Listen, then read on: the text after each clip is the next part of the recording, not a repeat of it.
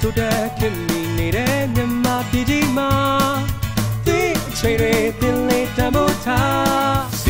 Banga, house and a quick to unload it the knees of Mama.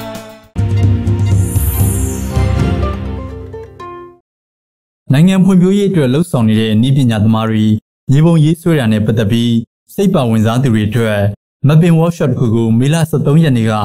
MAC Tower ကဖန်တီးရရုံးခန်းမှာပြုလုပ်ခဲ့ပါတယ်။ဒီပွဲမှာ Google Map ထက်ပိုပြီး300ဆင်ပြေတဲ့ဆိုတဲ့ OpenStreetMap ကြောင့်ကိုအဓိကထားဆွေးနွေးခဲ့ကြပါတယ်။ Google Map ပေါ်ပေါက်လာခဲ့တဲ့2000ခုနှစ်အတွင်းမှာ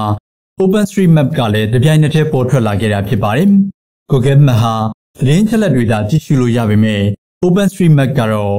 လူတစ်ယောက်နဲ့တစ်ယောက်နည်းပညာတွေအချက်လက်တွေပါဖလှယ်နိုင်တယ်လို့သူတည်တည်ကရှင်းပြပါတယ်။ So it started in US in early 2000s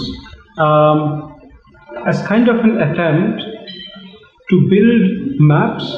that are created by people and that can be reused by people. Because this was also the time when Google Maps was coming up, say in the mid-2000s, and Google Maps is a fantastic product, but it has certain limitations in terms of to what extent the data in Google Maps can be reused.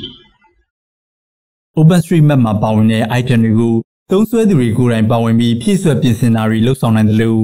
ကိုမသိတဲ့ရက် data တွေရောက်ရင်လည်းဖုန်းထဲကပဲမြေပုံတွေကို download ဆွဲပြီးသုံးလို့ရတယ်လို့ဆိုပါတယ်။လိုအပ်တယ်လို့သုံးစွဲနိုင်တဲ့ OpenStreetMap ဟာ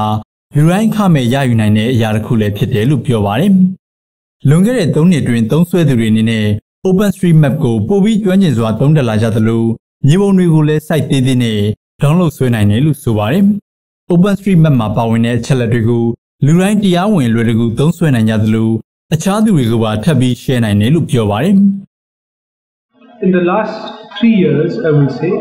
it is the user experience of OpenStreetMap has improved a lot.